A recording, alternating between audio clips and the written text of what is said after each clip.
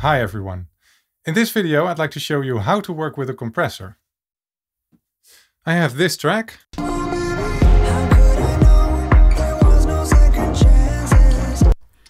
And I'm going to show you how to use a compressor with the kick drum of this track. I edited a little bit so you've got loud kick drums and softer kick drums. And for this tutorial I'm going to use the Waves R-Comp, mainly because it has such a clean layout and that makes it easy to show you what a compressor does. So what is a compressor? Well, basically it's an automated volume control. If the sound gets too loud, the compressor turns it down. What too loud is controlled with the threshold, and how much the volume is turned down is controlled with the ratio. If I set this to 3, that means it's set at a ratio of 3 to 1. So audio that is 3 dB over the threshold gets reduced to 1 dB. Now the first thing we do is set the threshold. I want to reduce the loudest peaks of the audio to make the kick drum sound more even. So I'm going to set the threshold level just below the loudest peaks.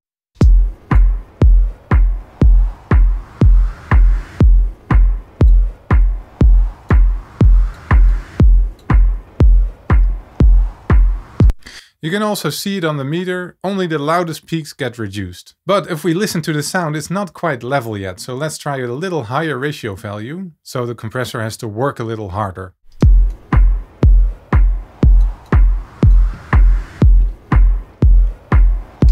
I'm gonna tweak the threshold level a little bit.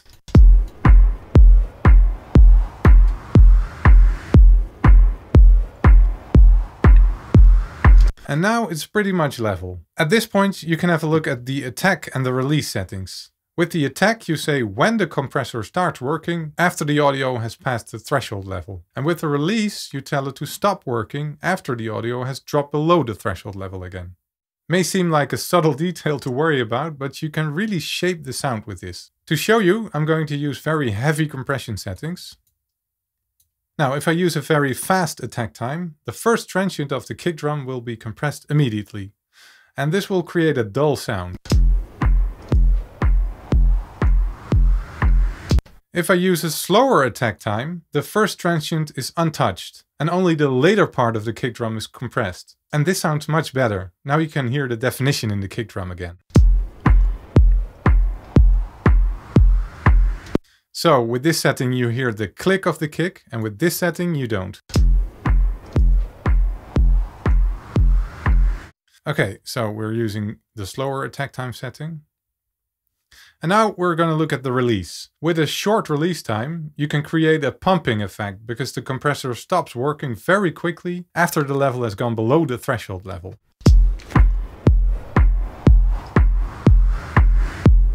You can hear this best in the sound you hear after the kick drum in this recording. The level of that comes up really quickly.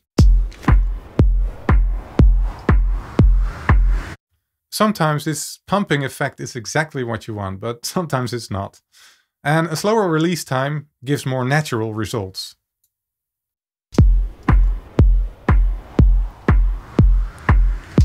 So this is a little more even and the pumping effect is less.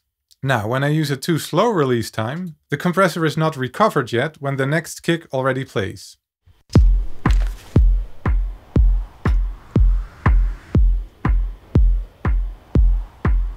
And this creates a completely different sound again. So tweaking the attack and the release settings can really shape the sound. And if you're happy with your settings, set the threshold and ratio back to the more subtle settings, and you're pretty much done.